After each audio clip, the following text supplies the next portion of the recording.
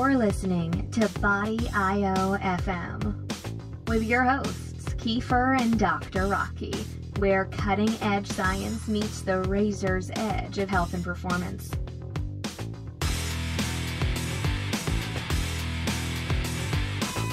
Hello, everybody. Welcome to another edition of Body IO FM. This is your host, Kiefer, with co-host Dr. Rocky Patel. Rocky? Hello. Today, we're going to be doing another research review. We, of course, want to mention our sponsor, Hylete Athletic Wear. Check them out. There's a discount code for 25% off your first purchase from them at body.io. You can find it off there on the right-hand side. And we're doing, since we're doing the research review again, we brought Alex Moore back on, who's doing his I'm pretty sure doctoral thesis at the moment at Arizona State University. And go ahead. What's your specialty right now? Postprandial lipemia, the fun stuff. So, for those of you who don't know, that's basically what happens with the fat content in your blood, cholesterol, triglyceride levels, all that kind of stuff after a meal. Particularly, I think his specialty is in diseased states. Normally, you don't want to see large influxes of fatty acids and them not being able to be disposed, or triglycerides, and that's what he's looking at in the populations that he's studying. And we're gonna jump right into it. We don't have any preliminaries this time. It's just straight up research. And this first one, Alex kind of pulled it out of his ass basically right before the show. So Rocky and I just got a chance to kind of review it quickly, and he's going to go into a little more detail. But it looks at the controversy. You know, I know recently, especially with the paleo movement, there's been this huge push towards, you need to make sure you get butter from pasture-raised cows. They often call it grass-fed butter, which I think is just one of the stupidest terms ever. How do you get butter to eat grass? And the idea being that it's got to be healthier because the cows were raised on grass. And I would follow that line of logic for the actual animal products themselves, like, for example, the beef liver or the musculature of the animal or whatever organs you might consume. But I don't think there's any reason distinctly to think that that's going to be true of any milk products. There's sort of an insulary layer there of what's going to come out, particularly in the fat products. So this study examined the difference between butter from cows that were pasture raised and the standard, what's termed conventional. Conventional, unfortunately, is Danish cows, so I don't know what their conventional husbandry is for cows. Is it like our farm raised? So the feed, or what's called fodder, it's quite different from what we conventionally use. Here in America, we use a lot of corn. They use a lot of different types of grains that are more akin to Europe, and also with the addition of rapeseed, which is where you actually get canola oil from.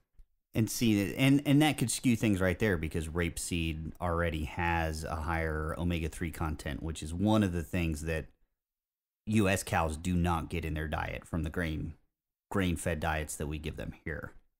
Sure, we have to be a little bit careful with the context, but I think this still gives us a pretty clear picture as far as what is generally termed, conventional, or feeding the cattle grain, and what we're going to get from the product like butter or dairy, in comparison to pasture raised, or what general people here call grass-fed.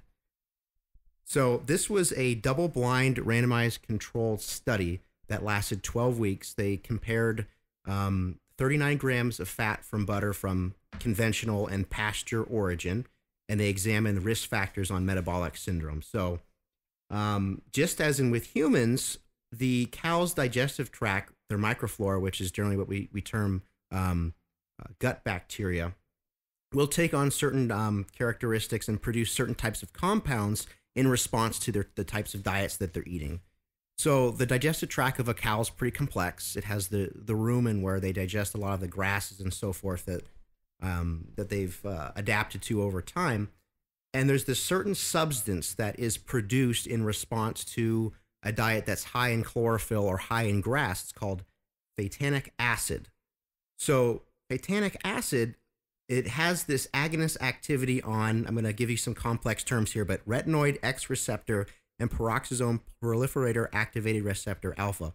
What you really need to know is PPAR alpha, right? Yeah, yeah.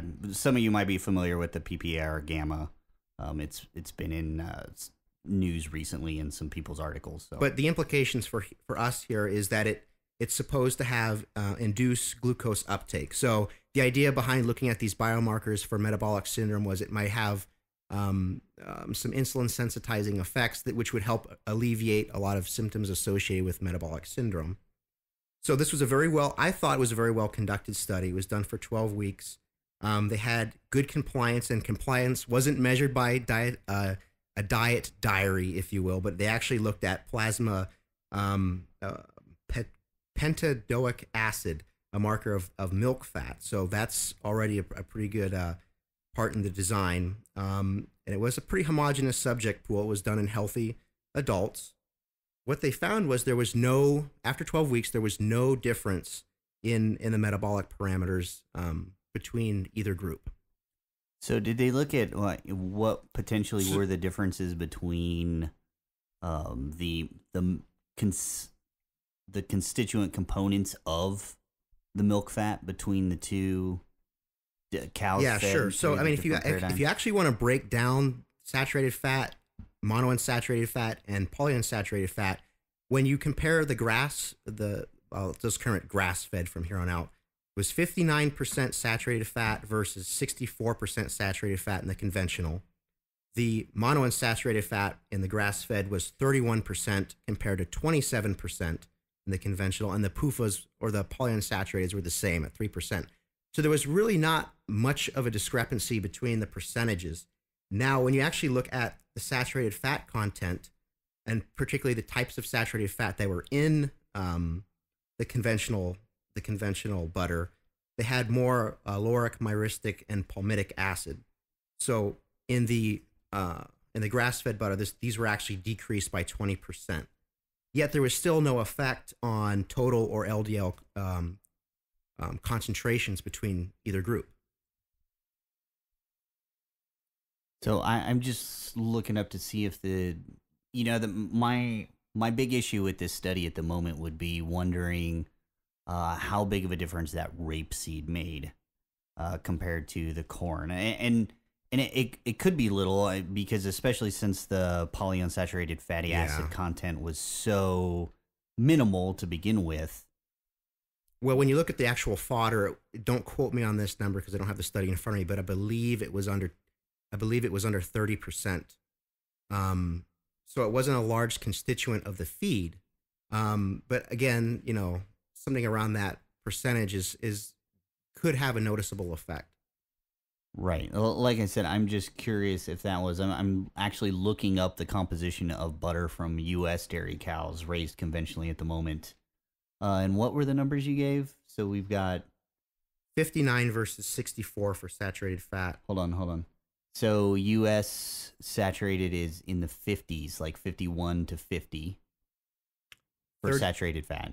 For the monounsaturated fat, it was 31 to 27. Okay, U.S. dairy butter is crappier in that regards. It's only in the 20 range, 21 to 23. And then the PUFAs were 3 and 3, so the same. Same as, U.S. dairy is also 3 and 3.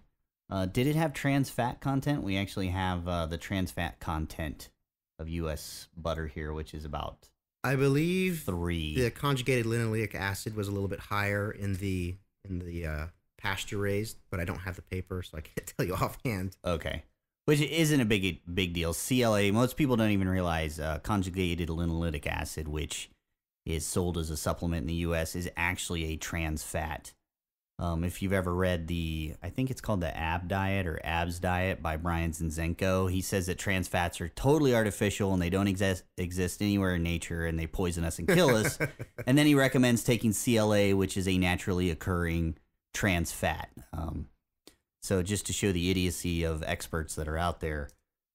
So the trans fat that would be in butter is probably of no consequence whatsoever. So it's really interesting. U.S. butter does have a different makeup, and it would actually look like U.S. butter is healthier if you were to go by U.S. standards, which looks only at saturated fat, because it does have lower saturated fat content, correct?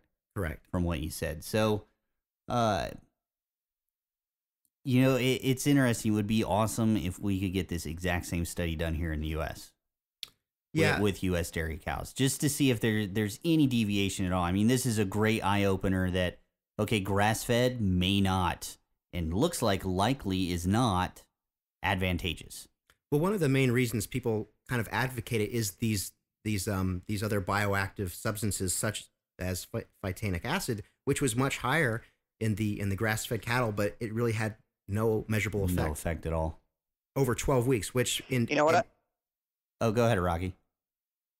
I would say, what was interesting, though, is what they noticed in the study was that the baseline phytanic acid content correlated with higher LDL and higher total cholesterol. So, to come back to the PPAR alpha, PPAR gamma nuclear transcription factors, to bring this back to a medical standpoint, this is like the pharmaceutical holy grail, trying to leverage these transcription factors to help treat diabetics, because they increase insulin sensitivity and they help the liver process all this stuff. And so you have two drugs on the market currently, rosiglitazone and pioglitazone. They go by the brand names of Avandia and Actos that are on the market. Actos or pioglitazone is primarily a PPAR gamma antagonist and has weak alpha antagonists. But what you see when patients go on these medications is they actually will get a better triglyceride and better HDL ratio because of what you see with this. So, it's an interesting thought in terms of what you see with some of these kind of natural components and how they're leveraging these factors. Unfortunately, the pharmaceutical industry has not been able to successfully kind of mimic these type of natural effects without having bad cardiovascular risk that goes along with them. So, so it is interesting, but like you said, I think it'd be excellent to see a study with cows that are American or here in the States in terms of their feed. That would be really the study to look at. Yeah, and it could end up being the same because this was a null result, right? I mean, it didn't matter if the bioactive components were in higher concentration or not. There was no difference, in the two. At the end of the study, right. Yeah. So it might be totally moot looking at these things. Do we have any other comments about that one? No. Rocky? Oh, I don't know. Do I just follow my stock and carry gold now?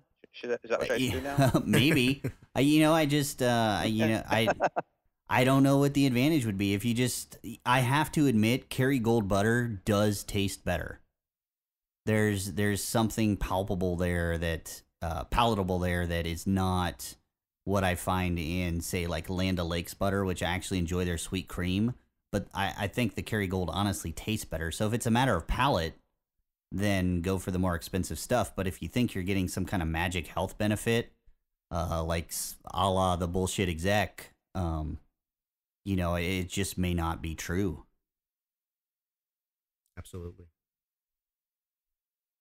Anything else? I think that's about it.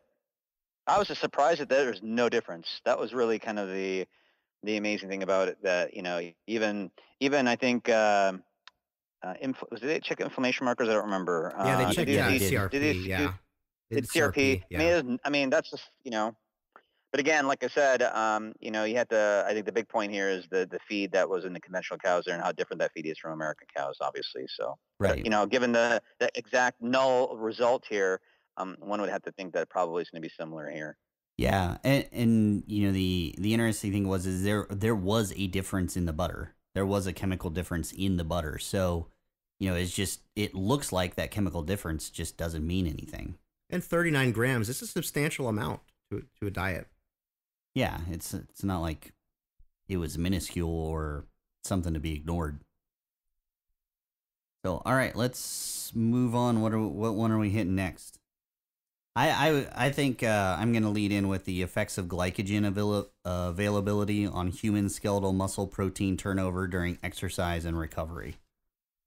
And this is, to me, one of the a key kind of piece of research leading in the direction of explaining why carb backloading works and why the conversations I've been having recently about how it's very, very important to rely on your intramuscular glycogen stores rather than trying to feed yourself for a workout during that workout. And this also helps to explain why we don't see certain effects. For example, the research review done by Brad Schoenfeld and Alan Aragon, they tried to look at ingesting carbohydrates post-workout, and they were trying to basically piss all over the GLUT4 hypothesis that I put forward and, carb backloading. And unfortunately, they kind of showed their ignorance in what it was that they were trying to look at and compare. And they missed the point, in fact, which is that intramuscular glycogen stores, like I say in the book, are the key factor in making this work. So the insulin surge is to help you fight inflammation and other potential effects from the training. But more importantly, the glycogen that you're trying to replete is incredibly important for the next day's training session. And as this study points out, it's also critical for muscle protein synthesis and to prevent muscle protein breakdown. So what they did in this study, which was very, very interesting to me, is they took, how many subjects They had 6 subjects. They had 6 subjects, so it was a small pool. But the thing that made it interesting was of those 6 subjects, they did it per leg. Both legs.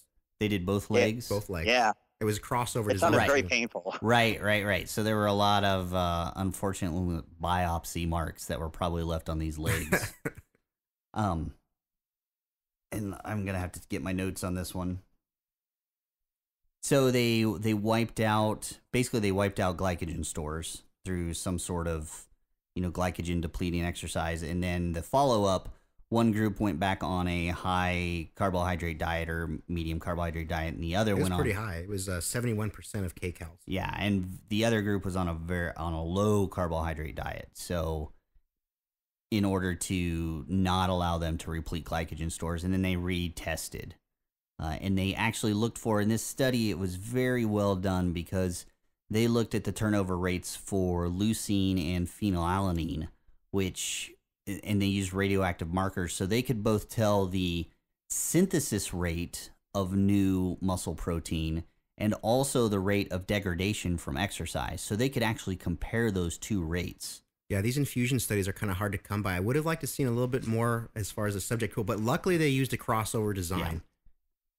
Yeah, and in this, what they found was having full glycogen stores really was the trigger to increase muscle protein synthesis and help to ablate muscle protein breakdown. And it was from, unfortunately a limited number of people, but what we see is the available glycogen stores was what was the differentiating factor. And I'm not clear. I got a little confused on their experimental procedure because of the way they talked about glucose uptake during exercise. Were they providing glucose to the... No, they were not. That's why I was a little confused, because they talked about the low carb group. They had higher glucose uptake, which must have meant that their liver was dumping more glucose than the other group. And that did not help in that situation with the muscle protein breakdown or to help increase synthesis. So it really is key to make sure those muscle glycogen stores are full when you're going into your training session. This is important, and also another problem that we see with trying to obtain hypertrophy on a low carb ketogenic diet. It's not going to work out very well for you. So my question then would be is, would you take someone who's on carb night and maybe readjust the way that they're training? And if they're going to do larger groups, do your larger groups day 1, day 2 post carb night, and do smaller groups maybe later on in the week, or maybe not even train hard past day 3. Well, for one, that's one of the thing people don't realize is Shockwave was designed for a ketogenic diet. It tries to get maximum stimulants in a minimum amount of time without the downside. And it's made so you don't overtrain, basically. You're not going to get much bigger when you're on a ketogenic diet. It's just not going to happen. So, I would very definitely change their training. Shockwave was specifically designed for that. It's a very minimal dosage to at least prevent you from losing any muscle mass during your dieting now, or during your fat loss, or whatever your goals are. Now, to address your other point of would I move their bigger body parts to the end of the week, or maybe to the beginning of the week after a carb night, I do that with stage competitors. Their weakest body part, and I might have actually had it wrong sometimes. Sometimes, depending on their schedule, I would have them train their weakest body part on Saturday, because Saturday night was their carb night and they were taking Sunday off, which could have been the wrong methodology. But others would have gotten the benefit because they would do their carb night on Friday, and I would actually have them do one of their heavier workouts on Saturday. So that group probably got more benefit due to just my ignorance. I mean, this study wasn't in existence, and I wasn't tuning it well enough or putting enough thought into, where carb backloading overlaps and could benefit somebody on carb night with a specific goal. I mean, the way I read the study is, in the way I would interpret it, if someone is on carb night and you're doing Shockwave, probably to optimize it, and the question is really how much optimization is it, and that's the big question. But if you were to quote unquote optimize it, I would think that if you did carb night on Saturday and you're doing Shockwave, Sunday and Monday is probably going to be either back and leg or back leg and then chest on a third day or something to that effect, and you're doing maybe the ab or the shoulder or tris, later on in the week.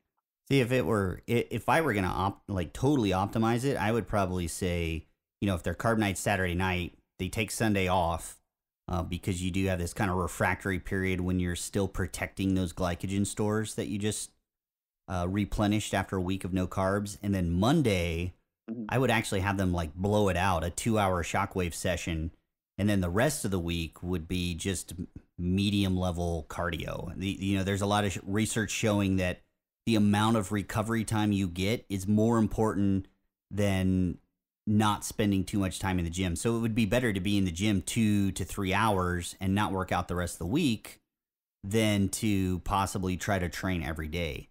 So if I were going to try to optimize it for somebody and kind of run a little experiment, that is the experiment I would run to see what would happen. And then, the rest of the week leading up to carb night would just be kind of mid-level cardio. Interesting that you say walking, a little cycling, something pretty easy to do. Yeah. Assume.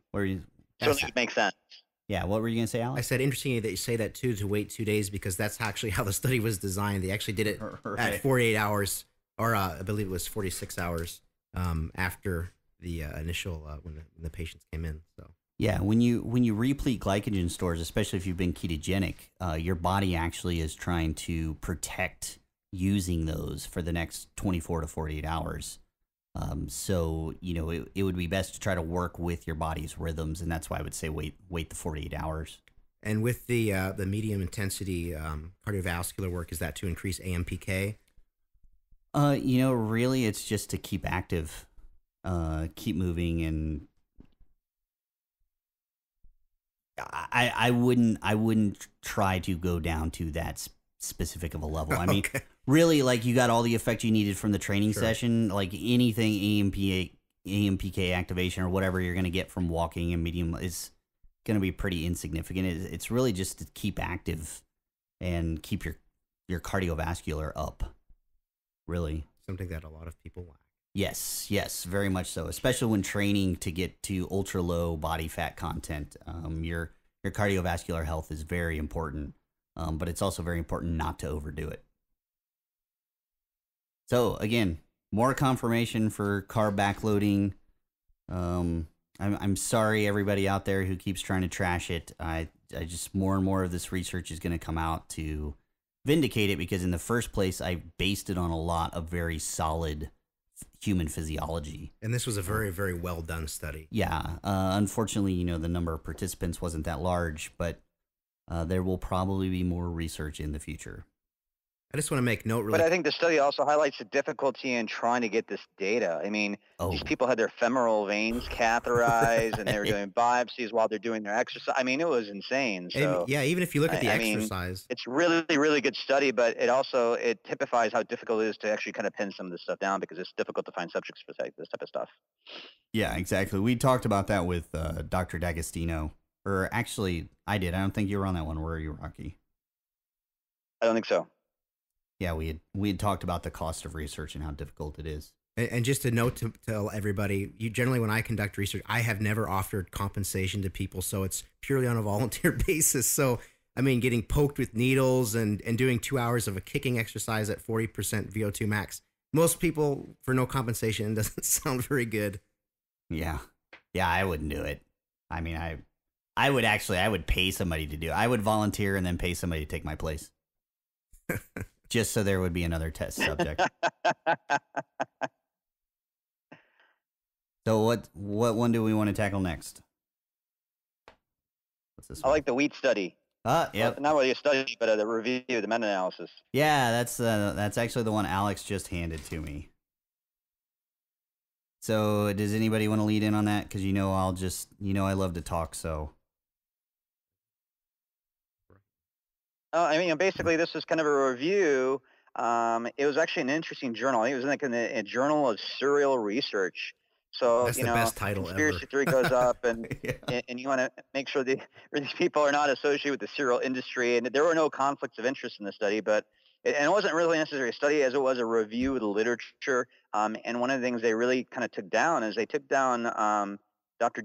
William Davis. Is it William Davis who wrote Wheat Belly? Yes. Yes. They took down a lot of the things that he was purporting and what he's been interviewed with in terms of the legitimacy of the claims he makes in his book and in the interviews he does. It actually made him look. Unfortunately, I don't have. I was gonna say I think it made him look really kind of either stupid or purposefully promoting propaganda. One of the two. Well, it's just they're exactly that. Their claims. There's not very much science to back anything that he says. Right. Go on with your rant, Rocky. Sorry to interrupt. Oh, well, and I think it also typifies, I think it was a fairly balanced article because they did it, I think they talked about the incidence of celiac disease is very small, and this incidence of gluten sensitivity is not as great as what we think it is. I mean, I think they quoted that maybe there's a 10 to 30% incidence possibly of gluten sensitivity. 5 to 10%. 5 to 10%. Yeah. And so, but they did say that, there are these patients that exist and it might be worthwhile, doing a diet off gluten to see if they improve, particularly those patients who have IBS. Oh, that's what it was. About 10 to 30% of patients that have IBS have gluten sensitivity is what it was. Right, right. I think, and then they were also talking about a couple of other interesting factors that may be confounding in terms of causing symptoms. They talked about this amylase trypsin inhibitor. Yep. Again, I don't have the article in front of me. So they talked about these ATIs as a possible mediator as well. They took 4 points from Wheat Belly and basically basically invalidated it because there was no science, and there was actually science just contrary to what he was purporting. They talked about the genetically modified wheat versus the way wheat's been grown over the last 9,000 years, and honestly, a lot of the more wild species of wheat actually has more gliadin protein in it, right, compared to the newer one. It was interesting because one thing I didn't realize is that's one of the crops. That's one of the genetically modified crops that is not sold for human food products. The study pointed that out as well. That's corn, soybeans, things like that, but wheat. Genetically modified wheat is not a component of our diet. So it's like that part of his argument is total BS. I'm trying to wonder where these claims really even came from. Well, I don't know. Even his point about how wheat creates these opioid agonists and it's addictive and it just makes you want to eat more. they even went through the research and showed, okay, here is the chemical that is an potential opioid agonist, and it's formed in the gut, and it turns out that it cannot pass through the gut. You cannot absorb right, this so chemical. they're not even absorbed in the system. Right, so and they're not even present in the serum. And that data came from animal data, and so obviously that doesn't translate to humans. Obviously, a lot of the time. Right, and the animal data they used, they were looking at infusions, just like you said. They were infusing this chemical directly into the bloodstream. So you cannot make those general broad claims like he's doing. I mean, the more I read in this review, I was just like, wow, this is one of the worst, one of the most incriminating reviews I've ever seen of somebody's work. Even, the Zone diet, Barry Sears, when they critiqued the science behind his, I mean, I think this is worse than when they kind of raked Barry Sears over the coal in the research. I think this is something that if you're a paleo person, I think that everybody should read this. It's only like 8 pages long. It's not a hard read either. It's not too sciencey, but it's a paper well worth reading. And it's certainly, like I said, I thought it was at least fair balance in the sense that it wasn't negating the issue. There certainly are people that have some issue with this, but it's probably not the majority of people out there, and it's probably not the smoking gun that we think it is. Well, yeah, I think this is a classic example of avoiding the elephant in the room and focusing on the minutia. Right, because it's the carbohydrates. I mean, it really is. We know that at this point. It's the carbohydrate load. And this review actually helped to back that up because it showed if you replace refined wheat products like white bread with their whole grain counterparts, even the whole grain wheat, then we saw some weight loss, we saw some help with weight control, we saw some help with blood sugar control, with diabetes control, which again, when you include the whole grains, the magic there is that you're getting less of that refined carbohydrate, which means you're getting more fiber. So there's less usable carbohydrate in those foods. So the paper even actually points in that direction. The review does. Also like to give a shout out to the fermentation process, because you do get those salubrious or healthy short chain fatty acids, right, which the body actually reabsorbs and can use. Right. Yeah, we actually talked about it on a recent podcast with did you? brain, because of preferred fuel for the brain for astrocytes specifically that like short chain fatty acids. Okay.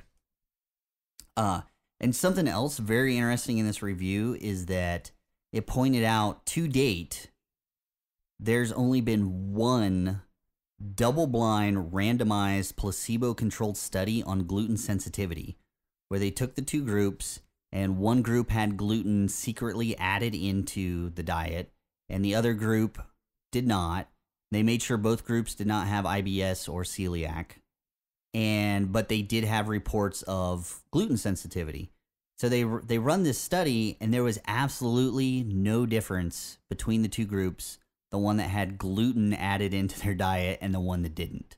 And there's only one study at this moment that looked at that, a double-blind, placebo-controlled, and the gluten made no difference whatsoever. And we've talked about that on this show before. Gluten, more and more research is coming out, and there's more and more reasons to believe that gluten is really not even something to bat an eye at. Yep. I think the other thing they also did mention in the study or in the article was that one of the other confounding factors possibly could be masking would be some of the food MOP sensitivity. So, if you're more sensitive to the fructose, saccharides, and things like that. So they had mentioned that also as a possible confounding aspect too. Yeah, it was interesting. There's more than just gluten and the gliadin fractions in wheat that you could be allergic to. But again, it might come down to very specifically, you're just sick. People are sick. They can't handle that extra plant toxin load that should be handleable if they were healthy. And again, the elephant in the room is carbohydrates. I mean, just end of story. Easily accessible starches. And I don't care if they're from potatoes or white bread. Too much easily absorbed starch is not going to do you any favors. So what you're saying is by eating the large gluten-free Domino's pizza, I'm really not doing myself any Yeah, favor. no, unless you're carb backloading, and then you might be. So I think Or carb-nighting. Or carb-nighting, right? Or carb-nighting, yeah. Using one of the protocols in some way. Right. Thanks. Yep, that was Rocky. He's got to sign off. Unfortunately, he's only here for half the show today. So Alex and I are going to take over for the last few. So thanks for being on, Rocky. And apparently he already left. All right, so what's our next? What do we got? We got wheat out of the way. We got glycogen. We got butter. Let's go over the order of concurrent endurance and resistance training. That one was kind of is that the So this went over mTOR signaling.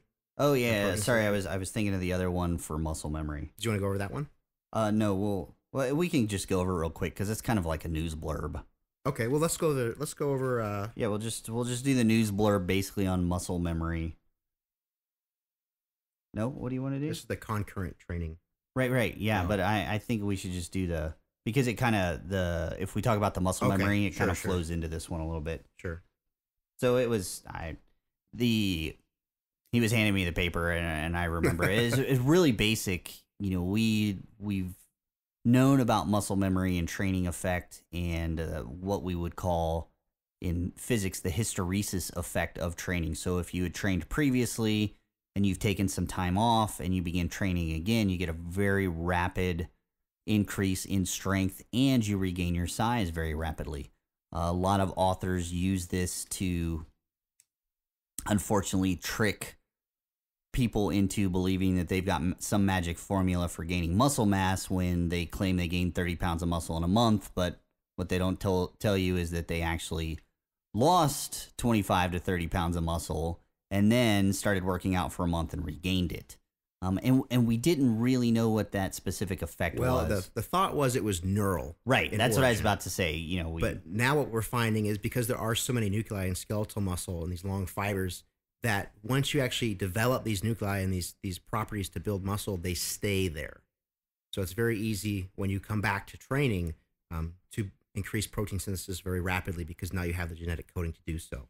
Right. Muscle cells are somewhat different than a lot of other cells in the body in that they have multiple nuclei per cell. And what happens with resistance training is that you get an increase in the number of nuclei. And that increase lasts for, what did it say, 90 days, basically? Yeah. So you can lay off for 90 days and still keep that increased nuclei count, which then once you start picking up training, like Alex just said, you've got all the machinery there to help you accrete muscle mass very rapidly and get back to the state that you were at. So, you know, this is more like a news piece. We're not really critiquing this article. It was done in mice. And it's been missed previously because they didn't actually look at nuclei count of the actual muscle cell in the past. Yeah, and this might actually, I'd like to see them explore satellite cells as well in the muscle tissue. There's a lot of research to be done in this field. Yeah, and unfortunately not a lot of interest to spend a lot of money on this field. Well, the Japanese seem to enjoy it. Well, you know what's really started to drive some of this is research into cachexia and sarcopenia, age-related wasting. Yeah, particularly pertinent to older groups. Yeah, so you know, hopefully we might see some money flowing into this vein of research for those reasons, and hopefully some of the things we learn will be applicable to advanced athletes. That's always kind of the question mark, but I think this one clearly would be applicable to advanced athletes. So what are you saying? This is not on the same level as pedometer counts for right. Community-based research? Right. That's where all the funding's going. So that's your little news update. We actually know why muscle memory works, and it's not just the nervous system reacclimating. It is actually that your muscles remember how big they were because of the number of nuclei that they had formed to get to that size. Very good. Yeah. What's next? What's this? This is the staggered training, correct? Sure. You want to go over the concurrent training? Or did you want to go over the way? I thought the concurrent training was actually staggered, where they did endurance training and then resistance. Yeah, yes, and then that's how it was designed. But I think the training. title, yeah. So well, the title's stupid. Yeah, the title was The Order of Concurrent Endurance and Resistance Exercise Modifies mTOR Signaling and Protein Synthesis in Rat Skeletal Muscle. Yeah, this one's interesting, and we should definitely keep in mind that this was done in rats, although a lot of skeletal muscle biochemistry does carry over from rats to humans. Yeah, and this is extremely new research. I mean, this literally came out April 1st of this year. So this is really new research. Essentially, they investigated the molecular signaling interactions that are underlying changes in skeletal muscle adaptation during concurrent training. So they had 5 different groups of male rats. They had an endurance exercise group, a resistance exercise group, and then an endurance before resistance training, and then resistance training followed by endurance training, and then obviously a control. What I thought was really interesting with the resistance training is instead of doing volitional contractions, they actually induced this by neuromuscular electrical stimulation, or what's termed PEN, so percutaneous electrical neuromuscular stimulation. So I actually did a study on this at UNLV, so it kind of brought back some memories for me. But anyway, what that does when they use electrical stimulation is it makes everything more controlled, because they can elicit the exact contraction that they want. That will be more or less the same across all treatment. Right. They can normalize the force production of the muscle, basically. Right. So the big takeaway here, what they found was there was actually some interruption in mTOR signaling when the last stimulus was endurance based. So this has implications into hypertrophy. So you basically look at training as what signal are you giving your body, and when you're done with the training session, what you end with may have implications in what kind of signal you're giving your body. Right. That's what really stuck out to me. Is it is the last component of your training per training session that defines what is going to happen at the molecular and signaling level in the muscle. I've found that to be very fascinating. So basically, to break it down very simply, if you do cardio work first and then you do resistance training, then the major effect that you're going to get is that of the resistance training. Those are going to be the transcription factors that are elevated. Now, if you switch that and you do resistance training first and then cardio, the main modifications and adaptations that you're going to have are that from the cardio, which means mTOR down regulation so that it limits hypertrophy. And my guess is what you would see over time is a increase in basically the endurance of the muscle in that regard. Whereas if you did in the flip state, you would see more size gains. Yeah, so this study was done on the acute scale, but definitely these results could be summated over time to something more chronic. And I really think this ties into training targets. So, I mean, when we talk about how, I mean, we could probably tie this in a little bit to CrossFit per se. A little bit. But you have to, when you look at training, you have to have certain goals in mind, and you have to direct training towards, I mean, this is the basis for periodization. You can only have a certain number of training goals or training targets. You can only develop a certain amount at a certain time. You can't keep giving conflicting signals and expect to be master of everything. It's just not going to happen. And I think the study, at least in rats, kind of validates that point. Yeah, we've got it. They call it the acute interference hypothesis, which is basically what the hypothesis says is that any training paradigm that says that you can do all things all at once and be incredible at all of them all at the same time is stupid. It's basically what the hypothesis says. And we've got tons and tons of research supporting that and very little research to refute it at this point. There may be one area where you could kind of modulate that, but even then it's not optimal. It's called training residuals. Vladimir Ishrin, he did a lot of research with periodization, but then again, you're looking at rates of detraining. It becomes a very complex system to work with. But for most people, when we talk about adding mixed exercise, you have to be cognizant of what training target you want or what you're trying to basically have your body adapt to. You're sending it. Basically, training is a series of messages. What are you sending it? what that's going to dictate the outcome. We've talked about that. That's the term I usually use for that is modulated tissue response. So you can elicit a certain response in one type of tissue while limiting that response in another type of tissue, and you can do that simultaneously. And that's basically what we're talking about here. It's like, what signal are you trying to induce? And trying to induce too many adaptations at once, particularly adaptations that are contradictory, are basically just going to screw up your results, period. And probably this might be why we see such a high rate of injury in CrossFit, is the body doesn't really know how to recover. You know, you've given it so many paradigms to try to recover from, it may just not be able to recover sufficiently at all. And so that just builds up. It's not just the stress of all this other exercise, it's also the competing influence of this exercise on what your body is trying to decide to recover from. And this is happening on multiple systems, neural, molecular, Oh, yeah. and all the tissues. I mean, there's just nothing good about it. I at least I don't see it. Yeah, it's hard to say there's nothing good about CrossFit, only because the community is so strong. Well, I wasn't talking about CrossFit in particular. I was talking about these mixed forms of exercise. Oh, well, that's CrossFit.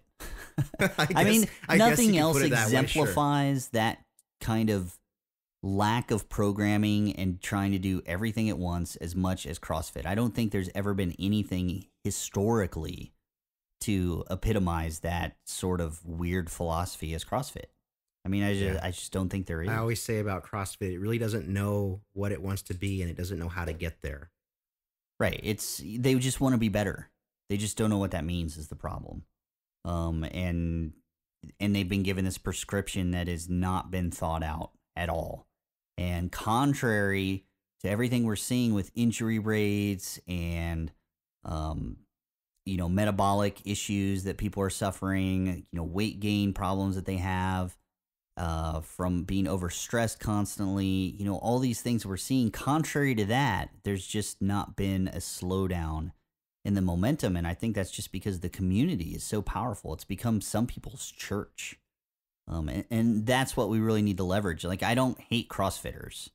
I think CrossFitters are, highly commendable. They're hardworking people. Yeah, they bust their ass to be better every day, and you have to respect that. I don't think there's any way you can't respect that. What I don't respect is how it's directed, I suppose. I mean, imagine how much they could accomplish if it was directed in the right direction. Right. It's that upper echelons. It's CrossFit HQ, as they call it. That's the problem. And that's what I very much dislike is, they're just refusal to look at anything that's actually going on in the community. They just bury it. They bury it as much as possible, and they just don't talk about it. It's like, oh no, that kind of stuff doesn't happen. Even though chiropractors, massage therapists, it's keeping a lot of people in business, buddy. Yeah, it is. It's exactly. Big business. They're very excited about it. So we can move on. I think we're done trashing CrossFit for now. So the key is, if your main goal is hypertrophy, you need to do your cardio before resistance training, and this or separate. Yeah, or separate. This might go contrary to previous recommendations that I made, and I need to go back and look at some of the research on the HIIT cycles and when to put them around your resistance training. I can't remember. It seems like the HIIT cycles were supposed to come after the resistance training for some of the effects that were shown. I'm going to have to go back and review that to try to put all this into the same context to really figure that out. But essentially, this study says whatever the last thing you do is, that's going to be the major adaptation that you have. And from a molecular perspective, that makes total sense. Yes, it does. All right, moving on. Yeah. That one. Oh, I'll let you. Actually didn't get a chance to read this one. I'm working on comps this week. Of course, it's the one you don't read. Yeah, the one I don't read. The whey protein study. It was basically just a meta-analysis. It was. One thing I liked is their selection criteria for studies to include was very tight. It was much better than just saying, hey, we're going to take everything that used whey protein and lump it together and do a meta-analysis, which was basically the Aragon approach recently. I'm assuming they were looking at a pretty heterogeneous selection, and that was the problem with all the Aragon. Yeah. They lumped so much together. Basically on both sides they had an equal number of null responses and then an equal number of positive responses, and when you average those out, essentially, which is what a meta-analysis is, they just got no information. They didn't get anything negative. They just got no information. He didn't publish a meta-analysis, did he? His name's on one. He didn't do the meta-analysis. He doesn't have that kind of sophistication. Okay. They had a statistician again work. Just because something's published, and I see this so often with the stats. A lot of people in these sciences, they don't have any formal education in stats, and you can actually look at the statistical analyses, and they're totally inappropriate for the study. So just because something's published doesn't mean it should be published. Right. It was in the Journal of the International Sports. Oh, okay. An impact factor of nothing. Right. I mean, I have to admit, they do have some very interesting and clever research in that journal from time to time. But as far as the scientific community is concerned, it does not have a lot of impact. It's not on the radar. Right. But for strength coaches, it is, it's one of their top journals that they like to look at, which might tell you something, because strength coaches are not looking for the same type of validity or confirmation that researchers are looking for. Well, they're in the trenches and they need information fast. Yes, exactly.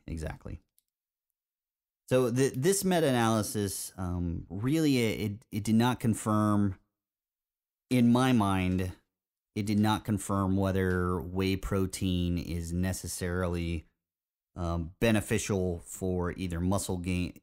That whey protein, compared to other types of protein, is beneficial for muscle gain or fat loss in comparison to other types of protein. Because basically what they found was that in the studies with whey protein, where they broke it down into studies that just supplemented with whey protein, so they actually added whey protein to the diet, and then they compared that with studies that actually replaced some other macronutrient with whey protein and kept the caloric load the same. And what they found was, after they, adjusted for confounding factors and whatever, there really isn't a huge difference.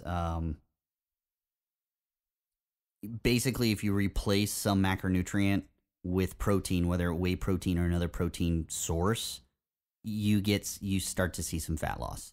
We've known this for actually a long time. That's not new, and whey protein did not perform any better than any other type of protein. So there's no magic there to whey. And I gotta find my notes, because I remember there was one interesting point. Sorry for the pause. And we will try to randomly talk so that it's not that dull. Oh man, of course. So, I didn't finish off my. So do you have that? Yeah. No, I mean, do you remember that point of what they found with? It was in the supplementation group, so it wasn't in the group that replaced. Are you talking about in conjunction with weight training? Yes, that's what it was. They did see greater muscle accumulation, correct? Yes. That was the conclusion of the meta-analysis. Yes. I just read the abstract. Yeah, so what they did find is that, adding whey protein compared to other protein sources had greater amount of muscle gain in comparison to the other proteins, but, it barely reached statistical significance. So, again, whey protein might confer an advantage. It's hard to say. They did look at whey protein isolate, concentrate, and hydrolysates. Oh, really? They looked at all of them? Okay. They did look at all three, so that could actually be a confounding factor, because we know the hydrolysates absorb very differently than the other two forms. So that could have been confounding in there. But basically, what I would say is this supports the conclusion at the moment that what is most important in gaining muscle mass when you're training is increased dietary protein, which was essentially the result of the Aragon Schoenfeld review / meta-analysis that they did. But again, this ignores so much information. It's still one of those we don't know. We don't have enough information, and this meta-analysis is another example of that. We don't have enough information to apply this to meal timing and recovery. All we can say is this is another confirmation that if you're going to grow new muscle mass and your resistance training, you need more protein in your diet. End of story. And whey protein may be more beneficial than other forms. By a small margin. By a small margin. Like I said, it barely reached statistical significance in the difference between the two, but it was...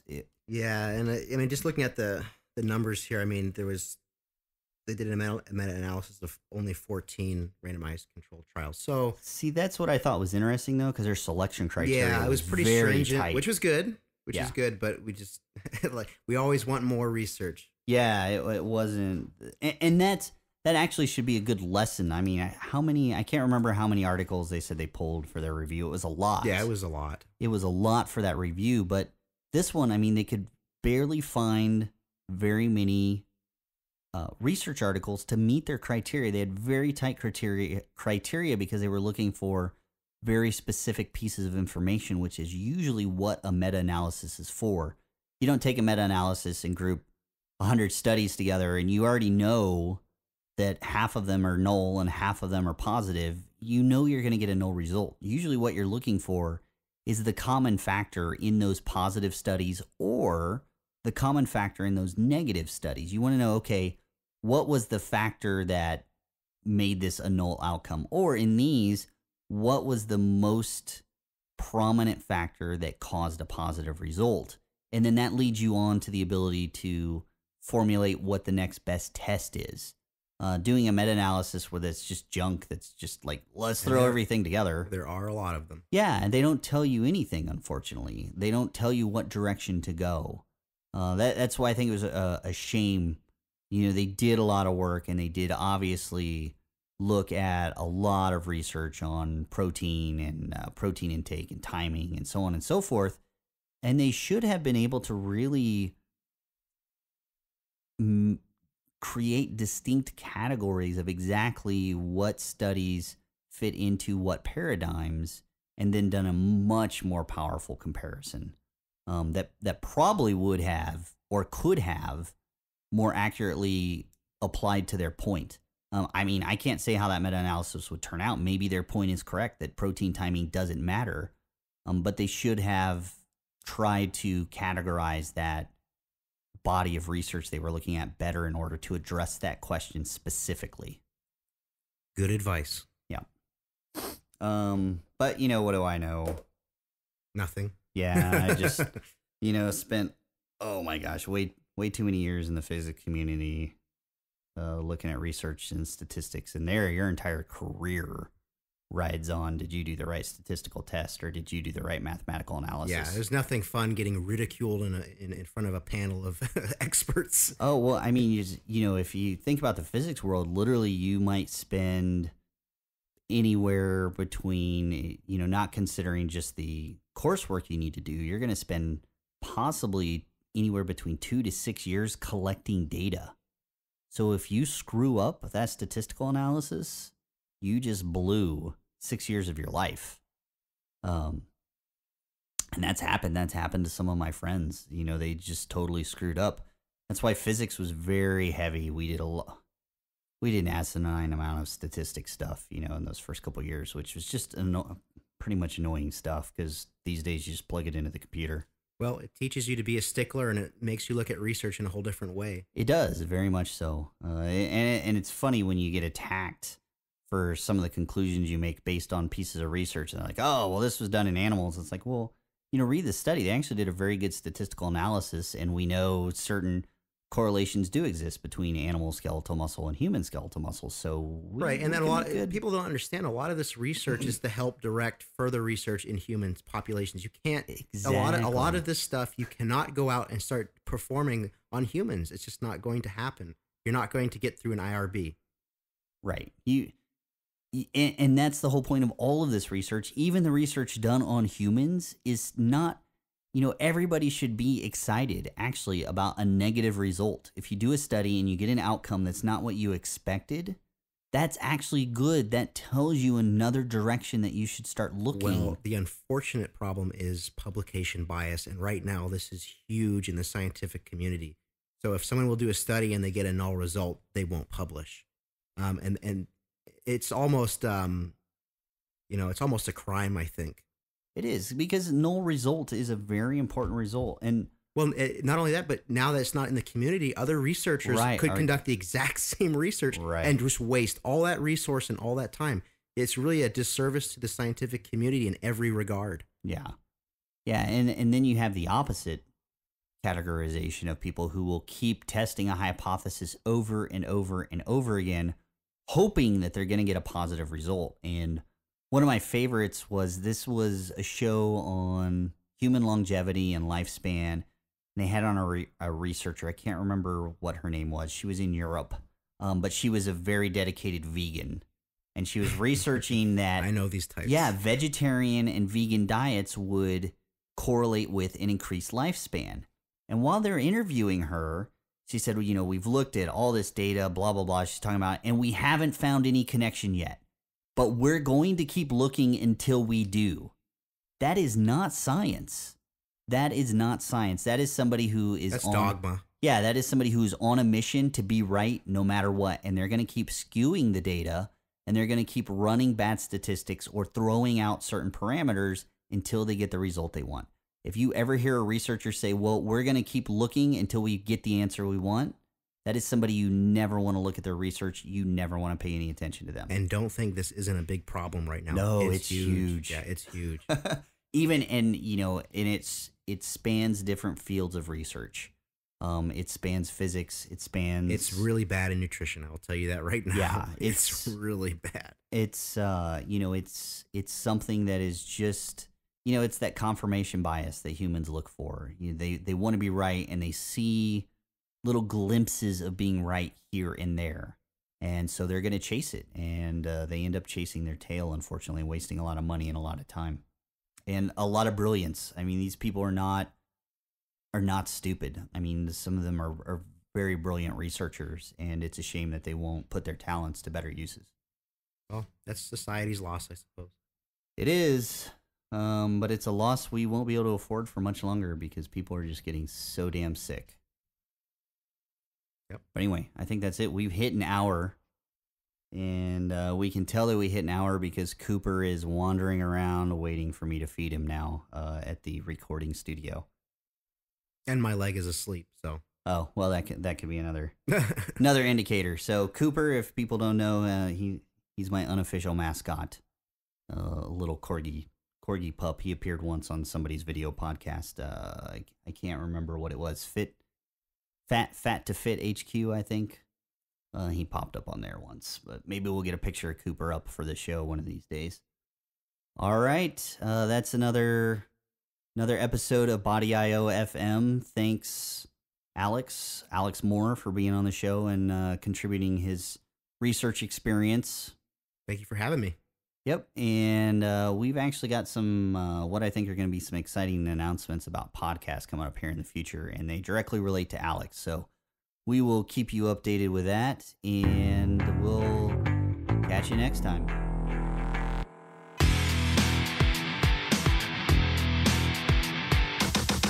You've been listening to Body IO FM with your hosts, Kiefer and Dr. Rocky.